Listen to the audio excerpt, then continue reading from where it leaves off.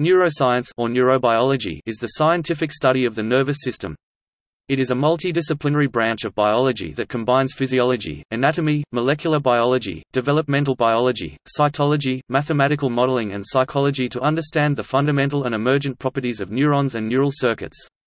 The understanding of the biological basis of learning, memory, behavior, perception, and consciousness has been described by Eric Kandel as the ultimate challenge of the biological sciences. The scope of neuroscience has broadened over time to include different approaches used to study the nervous system at different scales, and the techniques used by neuroscientists have expanded enormously, from molecular and cellular studies of individual neurons to imaging of sensory and motor tasks in the brain.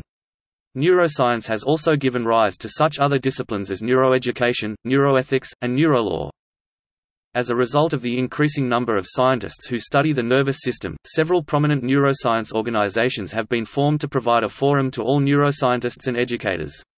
For example, the International Brain Research Organization was founded in 1960, the International Society for Neurochemistry in 1963, the European Brain and Behavior Society in 1968, and the Society for Neuroscience in 1969.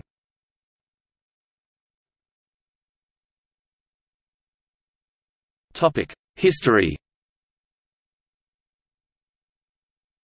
The earliest study of the nervous system dates to ancient Egypt. Trepanation, the surgical practice of either drilling or scraping a hole into the skull for the purpose of curing headaches or mental disorders, or relieving cranial pressure, was first recorded during the Neolithic period.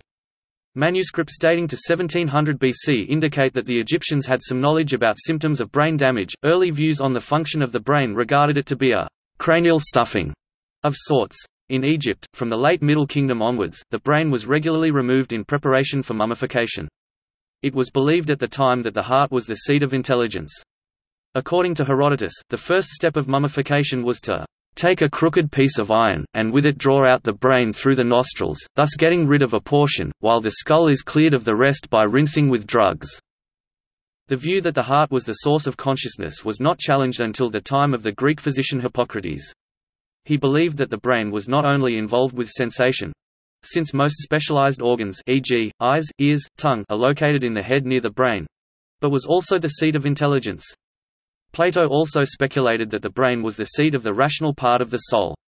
Aristotle, however, believed the heart was the center of intelligence and that the brain regulated the amount of heat from the heart. This view was generally accepted until the Roman physician Galen, a follower of Hippocrates and physician to Roman gladiators, observed that his patients lost their mental faculties when they had sustained damage to their brains. Abulcasis, Averroes, Avicenna, Avenzoar, and Maimonides, active in the medieval Muslim world, described a number of medical problems related to the brain. In Renaissance Europe, Vesalius (1514–1564), René Descartes (1596–1650), and Thomas Willis (1621–1675) also made several contributions to neuroscience. Luigi Galvani's pioneering work in the late 1700s set the stage for studying the electrical excitability of muscles and neurons. In the first half of the 19th century, Jean-Pierre Flourens pioneered the experimental method of carrying out localized lesions of the brain in living animals, describing their effects on motricity, sensibility and behavior. In 1843, Émile du Bois-Reymond demonstrated the electrical nature of the nerve signal, whose speed Hermann von Helmholtz proceeded to measure, and in 1875 Richard Caton found electrical phenomena in the cerebral hemispheres of rabbits and monkeys. Adolf Beck published in 1890 similar observations of spontaneous electrical activity of the brain of rabbits and dogs. Studies of the brain became more sophisticated after the invention of the microscope and the development of a staining procedure by Camillo Golgi during the late 1890s. The procedure used a silver chromate salt to reveal the intricate structures of individual neurons. His technique was used by Santiago Ramón y Cajal and led to the formation of the neuron doctrine, the hypothesis that the functional unit of the brain is the neuron.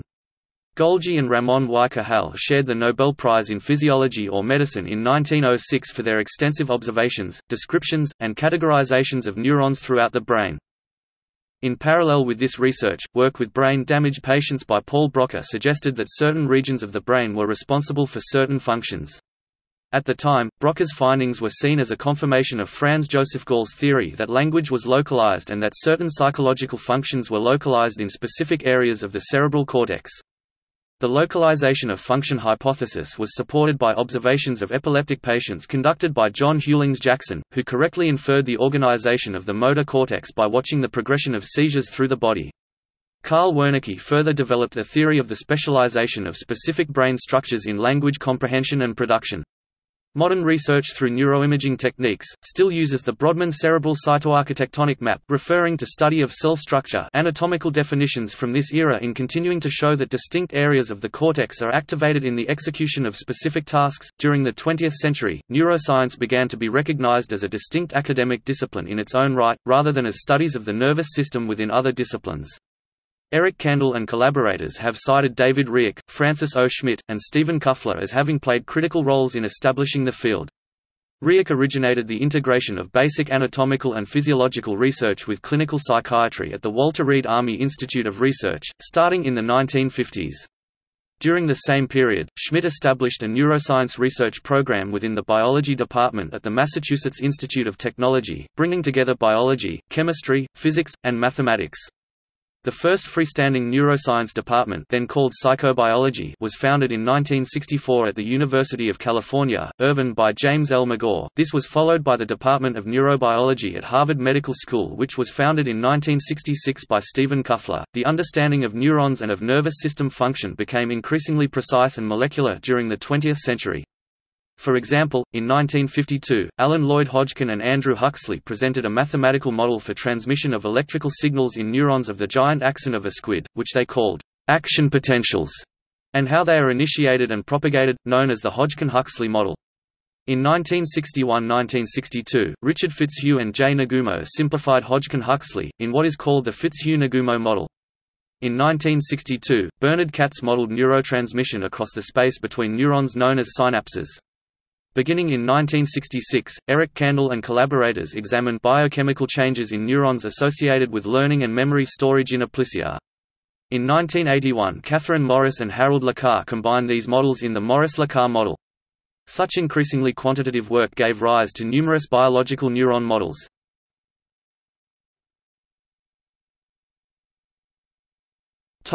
Modern neuroscience. The scientific study of the nervous system increased significantly during the second half of the 20th century, principally due to advances in molecular biology, electrophysiology, and computational neuroscience. This has allowed neuroscientists to study the nervous system in all its aspects: how it is structured, how it works, how it develops, how it malfunctions, and how it can be changed. For example, it has become possible to understand, in much detail, the complex processes occurring within a single neuron.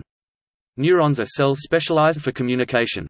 They are able to communicate with neurons and other cell types through specialized junctions called synapses, at which electrical or electrochemical signals can be transmitted from one cell to another.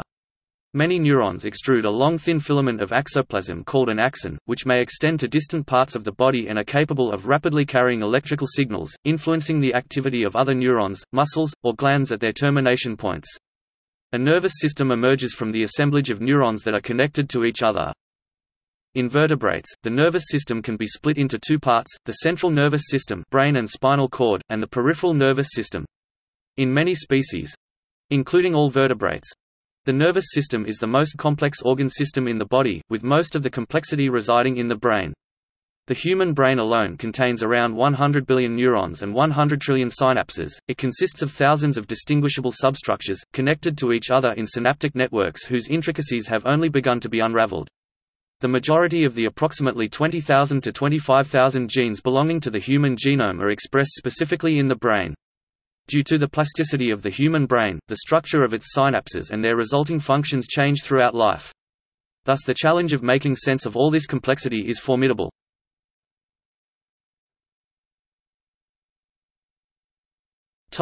Molecular and cellular neuroscience. The study of the nervous system can be done at multiple levels, ranging from the molecular and cellular levels to the systems and cognitive levels.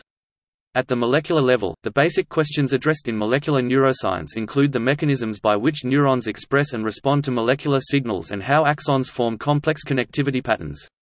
At this level, tools from molecular biology and genetics are used to understand how neurons develop and how genetic changes affect biological functions. The morphology, molecular identity, and physiological characteristics of neurons and how they relate to different types of behavior are also of considerable interest. The fundamental questions addressed in cellular neuroscience include the mechanisms of how neurons process signals physiologically and electrochemically. These questions include how signals are processed by neurites, thin extensions from a neuronal cell body, consisting of dendrites specialized to receive synaptic inputs from other neurons, and axons specialized to conduct nerve impulses called action potentials, and somas, the cell bodies of the neurons containing the nucleus, and how neurotransmitters and electrical signals are used to process information in a neuron. Another major area of neuroscience is directed at investigations of the development of the nervous system. These questions include the patterning and regionalization of the nervous system, neural stem cells, differentiation of neurons and glia, neuronal migration, axonal and dendritic development, trophic interactions, and synapse formation. Computational neurogenetic modeling is concerned with the development of dynamic neuronal models for modeling brain functions with respect to genes and dynamic interactions between genes.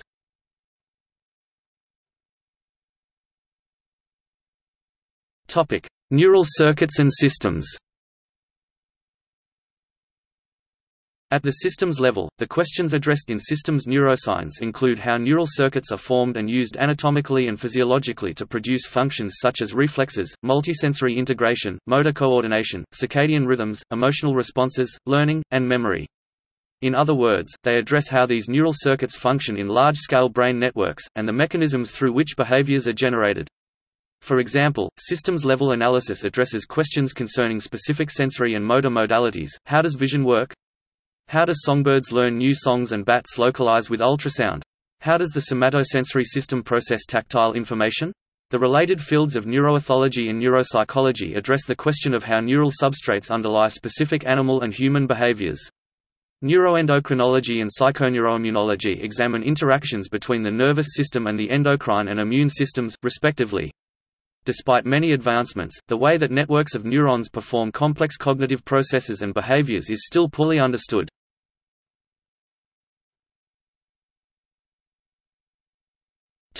Cognitive and behavioral neuroscience. At the cognitive level, cognitive neuroscience addresses the questions of how psychological functions are produced by neural circuitry.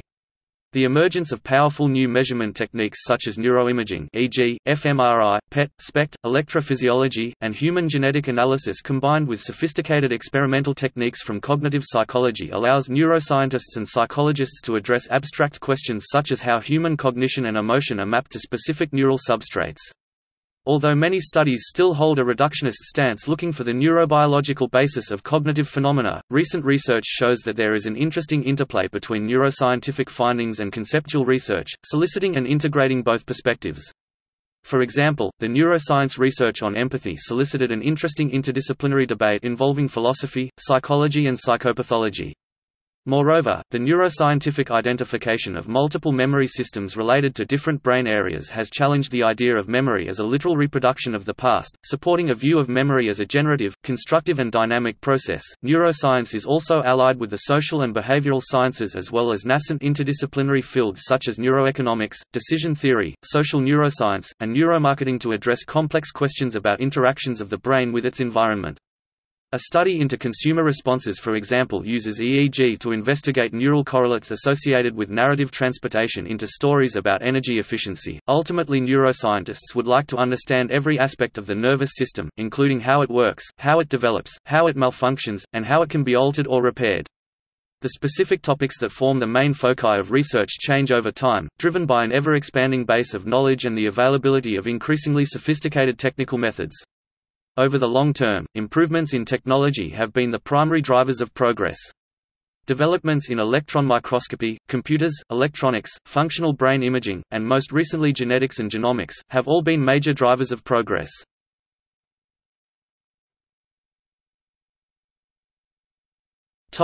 Translational research and medicine. Neurology, psychiatry, neurosurgery, psychosurgery, anesthesiology and pain medicine, neuropathology, neuroradiology, ophthalmology, otolaryngology, clinical neurophysiology, addiction medicine, and sleep medicine are some medical specialties that specifically address the diseases of the nervous system. These terms also refer to clinical disciplines involving diagnosis and treatment of these diseases. Neurology works with diseases of the central and peripheral nervous systems, such as amyotrophic lateral sclerosis (ALS) and stroke, and their medical treatment. Psychiatry focuses on affective, behavioral, cognitive, and perceptual disorders. Anesthesiology focuses on perception of pain, and pharmacologic alteration of consciousness.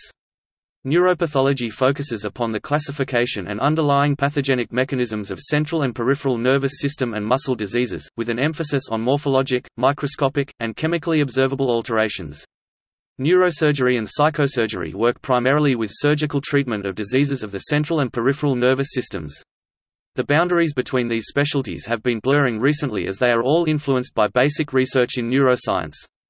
Brain imaging also enables objective, biological insights into mental illness, which can lead to faster diagnosis, more accurate prognosis, and help assess patient progress over time. Integrative neuroscience makes connections across these specialized areas of focus.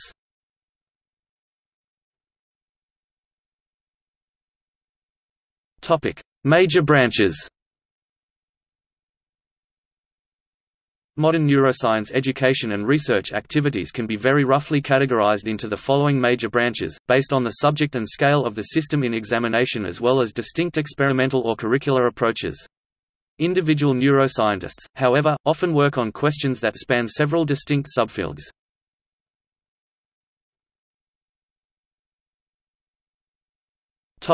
Neuroscience organizations. The largest professional neuroscience organization is the Society for Neuroscience (SFN), which is based in the United States but includes many members from other countries.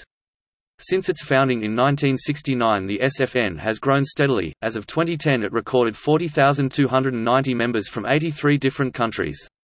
Annual meetings, held each year in a different American city, draw attendance from researchers, postdoctoral fellows, graduate students, and undergraduates, as well as educational institutions, funding agencies, publishers, and hundreds of businesses that supply products used in research.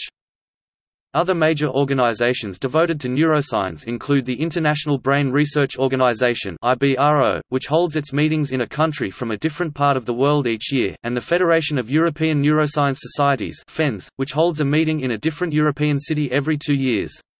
FENS comprises a set of 32 national-level organizations, including the British Neuroscience Association, the German Neuroscience Society Neurowissenschaftliche Gesellschaft, and the French Société des Neurosciences. The first National Honor Society in Neuroscience, NeuroSci, was founded in 2006.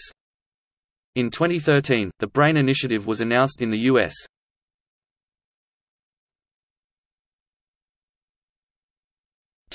Public education and outreach. In addition to conducting traditional research in laboratory settings, neuroscientists have also been involved in the promotion of awareness and knowledge about the nervous system among the general public and government officials. Such promotions have been done by both individual neuroscientists and large organizations. For example, individual neuroscientists have promoted neuroscience education among young students by organizing the International Brain Bee, which is an academic competition for high school or secondary school students worldwide. In the United States, large organizations such as the Society for Neuroscience have promoted neuroscience education by developing a primer called Brain Facts, collaborating with public school teachers to develop neuroscience core concepts for K-12 teachers and students, and co-sponsoring a campaign with the Dana Foundation called Brain Awareness Week to increase public awareness about the progress and benefits of brain research. In Canada, the CIHR Canadian National Brain Bee is held annually at McMaster University. Neuroscience educators formed Faculty for Undergraduate Neuroscience (FUN) in 1992 to share best practices and provide travel awards for undergraduates presenting at Society for Neuroscience meetings. Finally, neuroscientists have also collaborated with other education experts to study and refine educational techniques to optimize learning among students, an emerging field called educational neuroscience. Federal agencies in the United States, such as the National Institute of Health (NIH) and National Science Foundation (NSF), have also funded research that pertains to best practices in teaching and learning of neuroscience concepts. See also